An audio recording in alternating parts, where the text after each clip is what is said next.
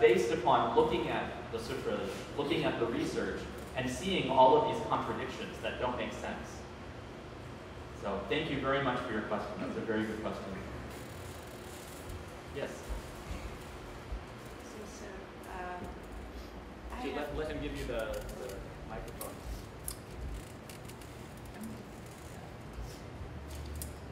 in your last lecture, 1 hour ago, you said concerning the same history of Venerable Thich Hue.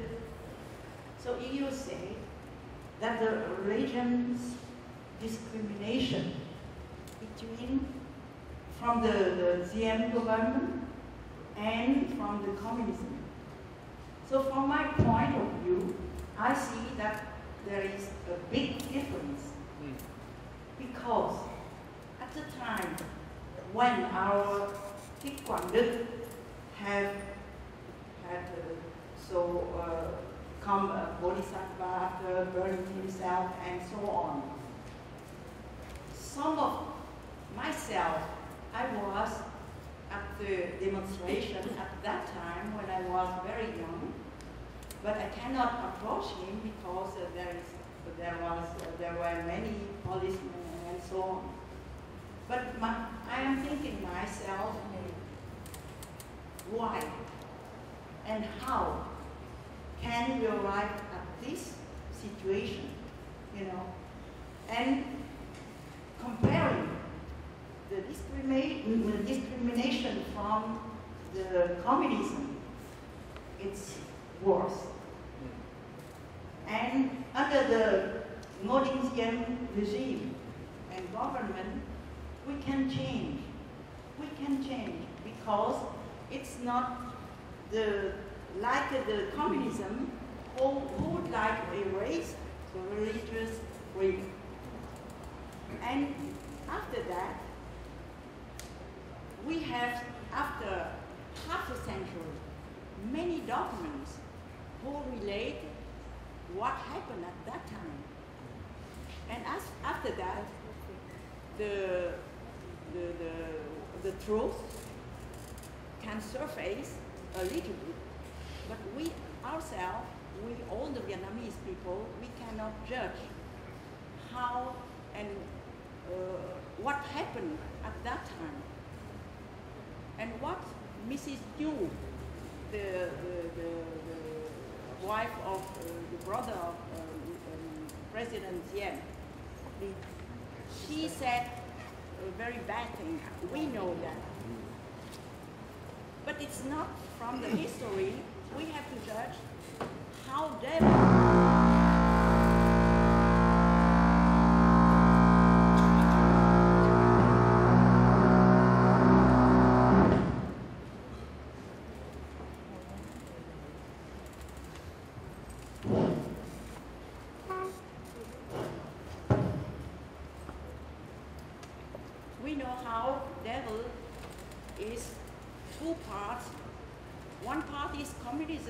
Vietnamese communism, and all is also, I don't know, from which part. And sometimes all the world also is misleading from that. The second point I would like to ask you also is, you said blind faith, admiring faith, and confident faith.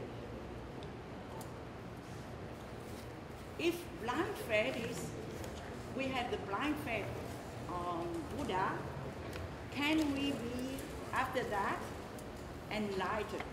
That is my second question. Thank you. As to the situation in Vietnam back then, as I mentioned at the beginning of the talk, all of you know that history far, far better than I do, especially those of you who lived some of it, or all of it. Which is, and partly there's very little information about those monks that I was speaking. There's very little information on them in English that I was able to find. That's part of the reason why I kept it very general. So I'm really not the best person to discuss the situation in Vietnam before the communists and after the communists. I felt a little funny when I started to give the talk and I saw all of you sitting here. I'm like, why am I talking about this? Some of you were there. So, but Venerable, most Venerable Thich Hue Hai asked me to mention these 3 monks, and of course that was part of the history. So I really can't say anything more about them. I can, however, talk about those 3 kinds of faith. Actually, it was admiring faith, then yearning or longing faith, and then confident faith. What I said was that blind faith actually has no place in the Dharma. Blind faith is not knowing anything and just saying, I believe, I believe, I believe. It's kind of useless. If you don't understand the Buddha's teachings, you cannot make any progress. If you don't have any access to the Buddha's teachings, say maybe because in Vietnam, the oppression that's happening now, in Vietnam, maybe you're in a small village in the mountain and your temple has been shut down or something, the government got rid of the monks or whatever, I don't know. For whatever reason, if you don't have access to the Dharma, it's better to just chant Namo Yida Phat, Namo Yida Phat than to do nothing. But the point is with these 3 kinds of faith, this admiring faith that we begin with maybe, where we just kind of like the Buddha. The Buddha looks nice, and we heard a couple of things. Oh, Buddha's compassionate. Okay, that's nice.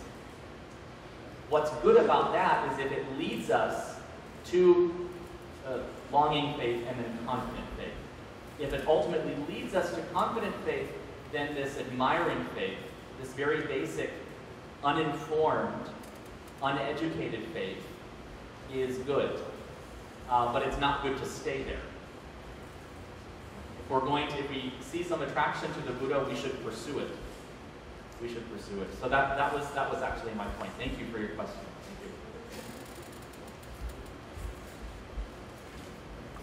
Thank you. Every time you lecture this afternoon that by taking the Bodhisattva vows, that we don't have to achieve all together, at once, but we can do slowly. And I know some of the Vietnamese Buddhists won't step up and take the Bodhisattva vows because they are so afraid that they are not able to keep them. So if a Buddhist, the one who took the Bodhisattva vows, and for some reason they cannot keep them perfectly, does it mean that person violate the vows and have more guilt than the one who don't? Thank you.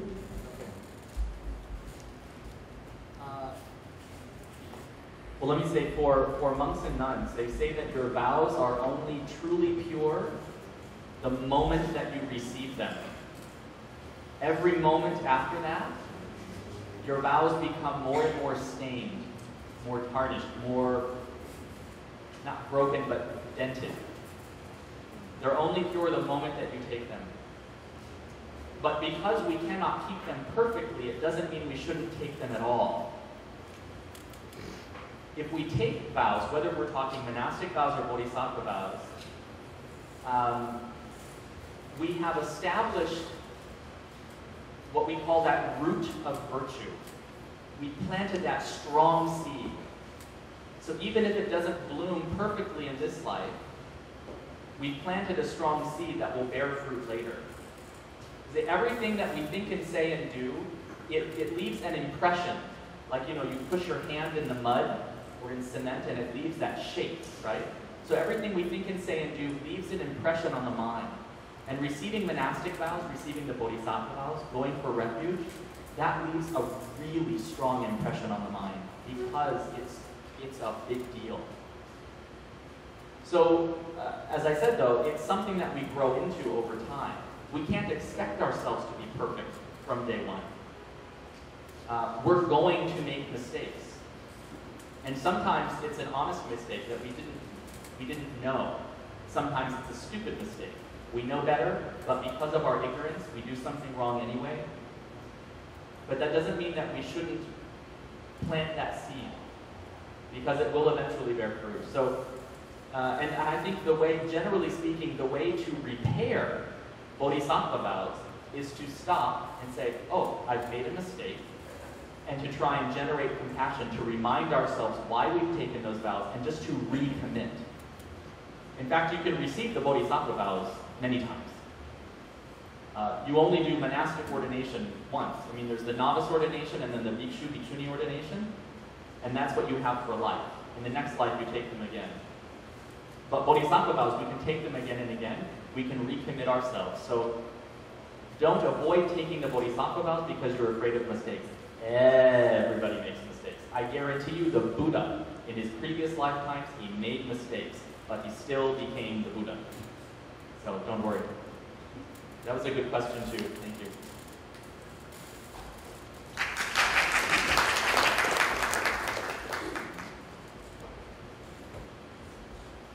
Other questions?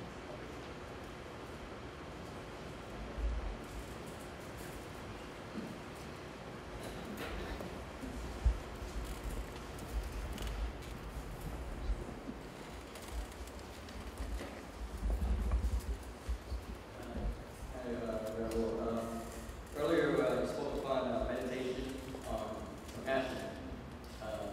Can you elaborate a little bit more on that? Because normally you use meditation to focus on either breathing or the one right here.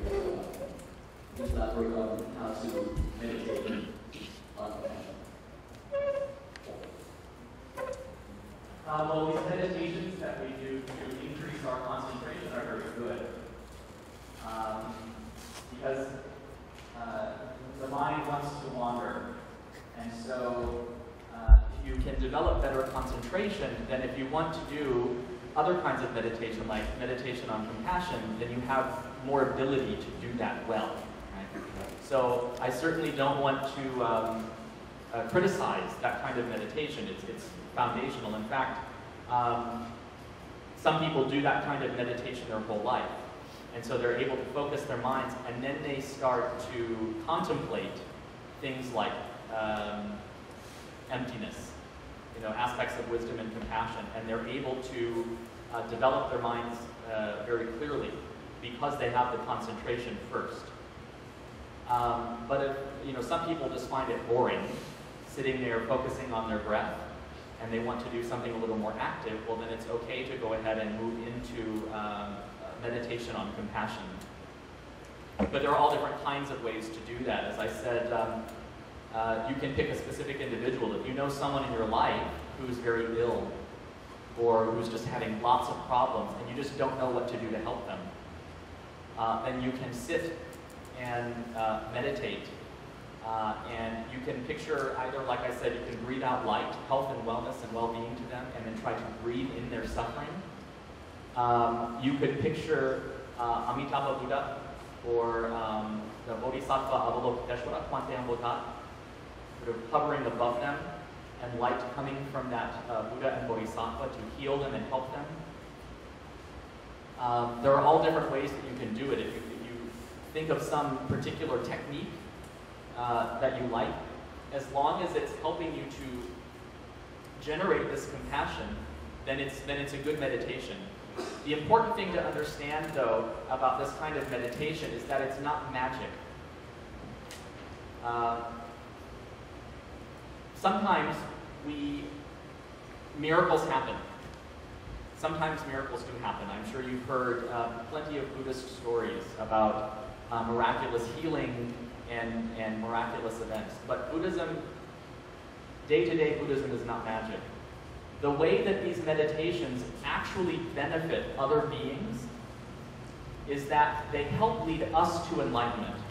So if you're doing a meditation on compassion and you don't see the person that you're meditating on, suddenly miraculously being healed or all their problems go away, well, we shouldn't give up on that meditation, because the real point of that meditation isn't to change what's happening out here. It's to change